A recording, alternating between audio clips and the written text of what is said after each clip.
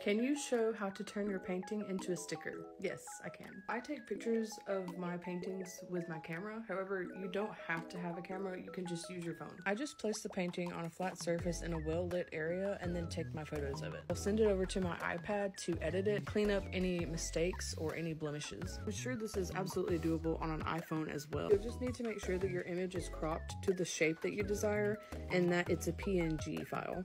Then I send it over to my computer. Then I go to vograce.com. This is where I like to order my stickers. You could use Sticker Mule or Sticker App or other places as well. This one, and then I go to the star option.